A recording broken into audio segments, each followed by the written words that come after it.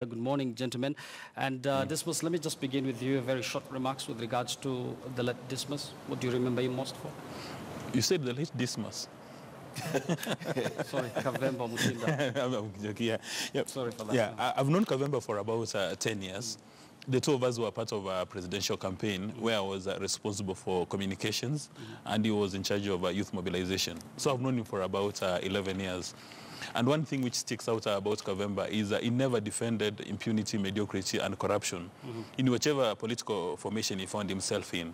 And I think during the run-up to the last election, I think he was aligned with Jubilee. And he's one of those few analysts who said that if there is impunity, mediocrity, and corruption resident in Jubilee or during the party primaries or within the rank and file, he never ever defended them. And he was very solid. And majority of Kenyans may not know that in fact he graduated as a teacher, but managed to weave his way into politics. And he got elected as a councillor in Umoja, fresh from Maseno University. Yes. And he understood the Kenyan political space very well. And after the campaigns, when he decided, after the 2007 campaigns, when he decided to join active politics and I went to advisory, he gave me a lot of advice. He actually made me understand real politics, especially in Nairobi. He's a solid gentleman. Yes. And I think the reason as to why I said Dismas is because Mutinda Delet, used to sit next to you most of the time. Yes. Sorry for that. Mark? There's a statement that he just said, even in the clips that just ran, and no one is above the law. And privately, he would always tell me that, Mark, I'm never going to go on TV and defend the indefensible. And he stuck true to that principle throughout the electioneering period. In fact, for me, it was quite consoling to always see him in the panel because I knew exactly where he stands and I knew he was not willing to compromise no matter how much pressure he would receive to bend one side or the other. He was a man of principle, he was a man of his word, and of course he was a very jovial and happy person, and he had a clear, crisp mind, and his ideas were crystallized, and he had laser focus on the things that he wanted to do. I think, of course, I feel sad for the family, I feel sad for this particular panel, but I feel even more sad for Nairobi because they've lost a chief officer who was quite competent, quite dedicated, and I can tell you for free that he had the heart of Nairobi square in his vision, and therefore it is with great sadness that I mourn the reality that I will never share a panel with Mutinda Kavemba again. Rest in peace, my friend. Husband? Well, I think enough has been said about Mutinda as far as his political prowess is concerned. And to me, I think that is something that he'll be remembered for, that he was very intelligent, very candid and articulate. And I think one of the few political analysts who actually had an in-depth understanding, not just of the theoretical political issues, but the terrain of politics in Nairobi and Kenya generally. And I think he articulated issues from a very objective and intelligent point of view that most of us, still admire him for that. But I think I shared a lot with Mutinda, given that we went through the same university. And when he learned that I also went through Maseno University, I think he took me in his arms. And there are a few things that he would tell me off air that made me, understand many things about TV, politics, and how to handle issues. But most importantly, and this is something that maybe people who know him as a politician don't understand, I think I came to understand Mutinda as a great family man, someone who valued family values. And I think at this time, I'm not even thinking about politics. I'm just thinking about his family and what they're going through. Yes.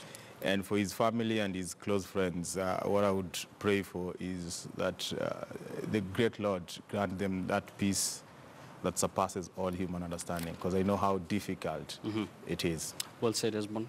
Keep. It's hard to mourn such a Kavemba Mutinda, but because of he was a key political strategist with both political theory and the depth of understanding of practical politics. I mourn a man who did a lot. Wakili, sorry, we have a problem with your sound there, but of course you're going to say a word later in the program. I promise you for that. And at the same breath, of course, we pray for the family and friends of the late Mutinda, a great loss for this country, as some of the panelists here have already mentioned.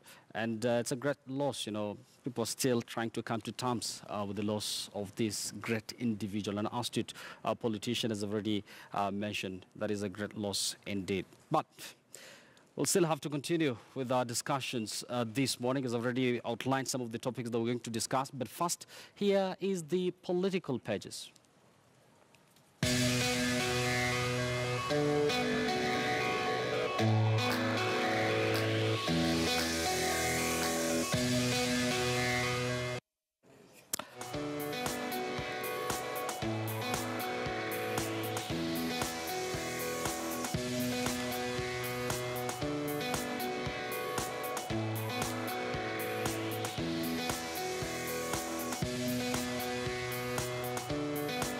Well, before I look at the splash on the Sunday Standard, Ali, we had a problem with the sound of Wakili here, Kipchumba. I think, Wakili, now your sound is sorted. Maybe you can just say a word very briefly. To the family, to the people of Nairobi County, where I served as a chief officer, and to the great nation. And finally, to the family of the Sunday edition, where I was a regular contributor. We ask the Almighty to rest his peace in eternal place, and may the perpetual light shine on his way, and may he join the man who went before him, Professor Eric.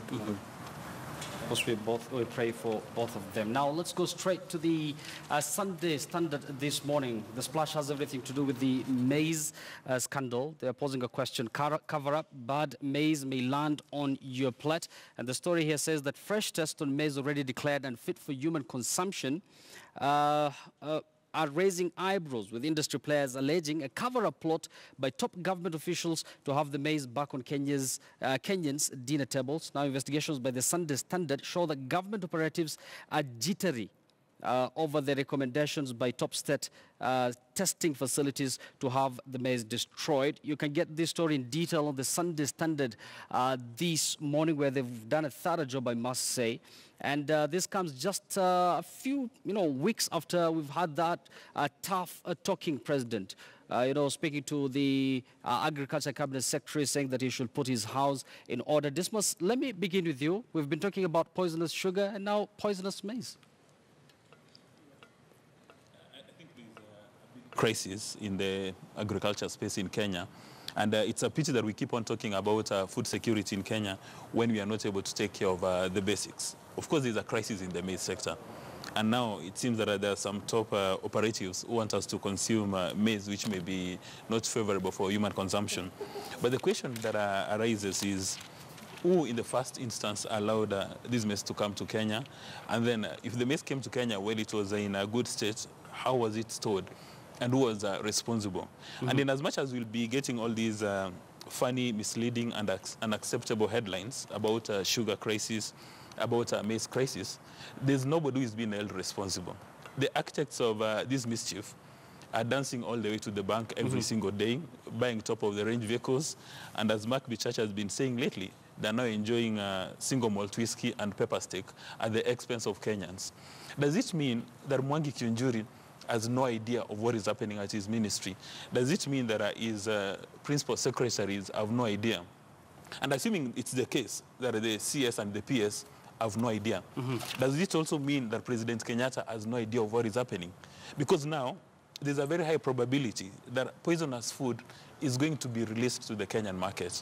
And suspecting Mora and Wanjiko and Wafula and Anyango are going to consume this maize, then they fall sick, they get into complications around cancer, and then we'll be struggling to treat this cancer.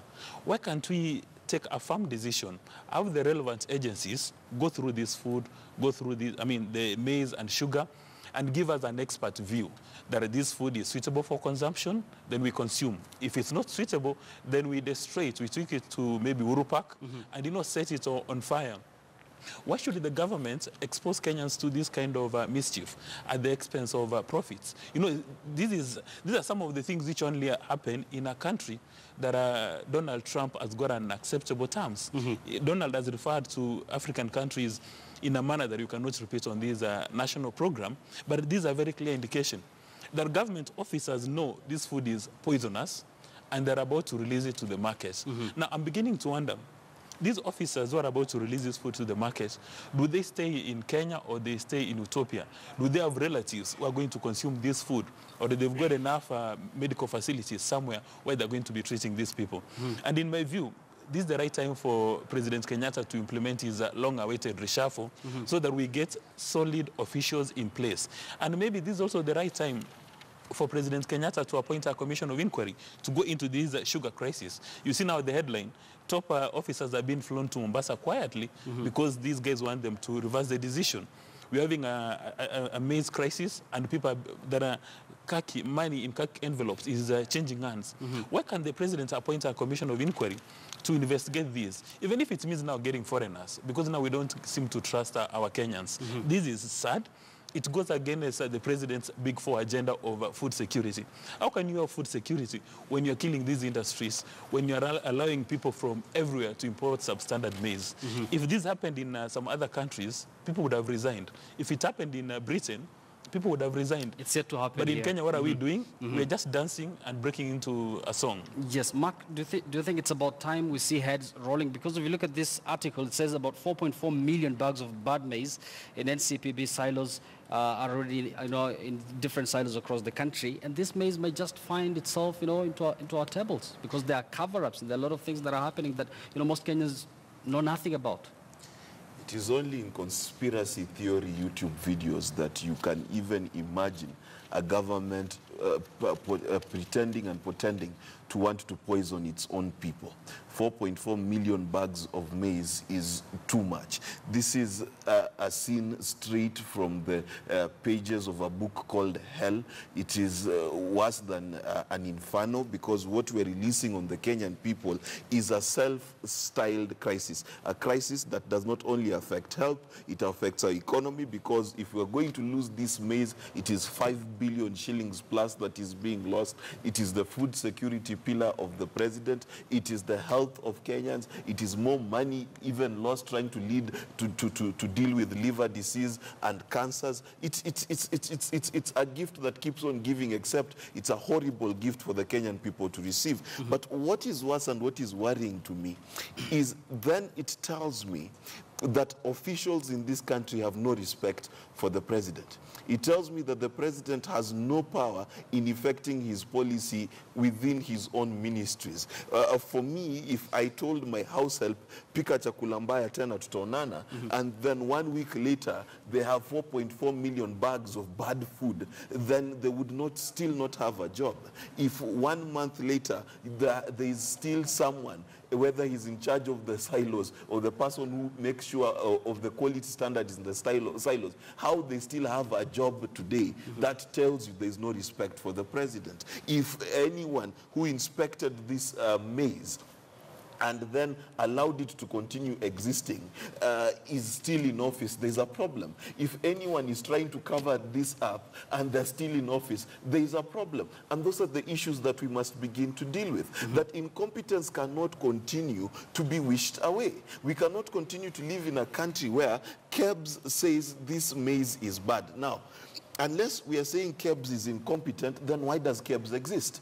You understand? Because if you think it's incompetent, you are the head of state, get rid of it, okay? But also, in my own house, if I find a cockroach on top of the flour, we throw it away, a cockroach, okay? Now, here we have aflatoxins, okay, going to kill Kenyans, and we're debating whether to keep it or not. This is the problem with this country. This is why the same mentality is the mentality that we saw people stealing oil from a fallen container the other day. Because for us, profit over everything. Someone parked their expensive SUV on the side of the road to go steal 1,000 shillings worth of oil.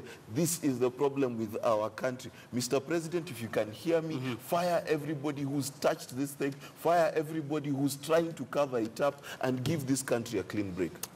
Dismas talked about the need to have a commission of inquiry, right? into the maize sector. There was an internal audit. This report says that was conducted at NCPB, which was later tabled in Parliament, and it indicated that silo managers ignored basic regulations on maize purchase. And that's why we're having a lot of problems in this sector. Do you think it's about time we need to see heads rolling in this area? Well, I think it's about time. It's about time, and I think you don't even need a commission of inquiry. If Standard Media Group can have a journalist who does a good job like this, and everything is in black and white, we know who is responsible. We know the people who are responsible for trying to water down this report by KEBS. We know that this is not an issue of agriculture. This is an issue of unscrupulous traders who imported maize that is not fit for human consumption. We know that in our silos we have 4.4 million bags of maize that can kill. I don't think we need to overemphasize the fact that heads need to roll. Now, President Uhuru Kenyatta, in the recent past, said that time for jokes is over. Look for those stealing public resources, bring them, we take them to jail. You will find yourselves in trouble over this issue. Of course, he was addressing the cabinet secretary if he doesn't deal with the issue. And I think it's in black and white that there are people who are responsible. The report has indicated what they are responsible for. So it is just a question of the law taking its course and the investigative agencies taking this story further and apprehending the people who are responsible. If a journalist, who is acting in the interest of the public with his own resources from the media house can do this, I think our investigators who are paid quite a lot of money to investigate, they should do a better job. Yes. Kipchumba? The president must choose what he wants to pursue as a person. He cannot talk of the big four and health being part of it, and then we turn around and realize that some of the officials in the government are perpetuating what might cost us more. Wakili, I think we have a problem with your audio once again. Apologies. It seems we're having a bad Sunday with you, but of course, we're going to give you time.